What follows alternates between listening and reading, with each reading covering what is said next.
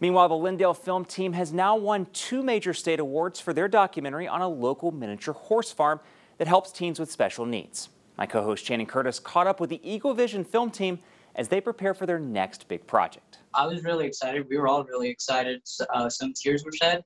It's not every day that you win not 1, but 2 statewide awards. But that's exactly what the Lindale Eagle Vision film team did for their documentary, Miniature Blessings. It's about a little miniature horse farm. It's run by Don and Nancy Walters, and they have these little miniature horses for these life skills kids to come and work with the horses and really learn all these different skills that they're going to need out in whatever job they end up getting, and it gets them really good things to put on their resume so that people, even though they're special needs, people will see their resume and say they can do these things.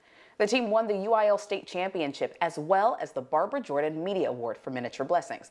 They also placed 5th at state for their film, Youth with a Mission.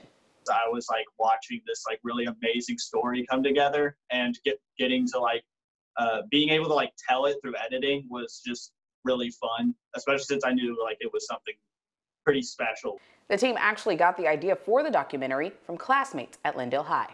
When we heard about this, the special needs class was going out and working with the horses every week and really learning how to do a job.